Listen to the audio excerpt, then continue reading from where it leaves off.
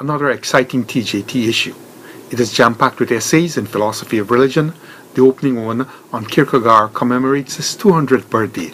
It is then followed by another dozen or more essays, of which 6 are on theology and rationality. The last 2 in the issue are, however, squarely on theology.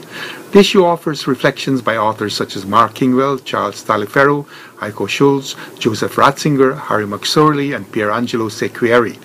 Its essays are then capped off with almost 24 book reviews covering areas of theology, biblical studies, church history, and pastoral education. Have a look for yourself and enjoy reading.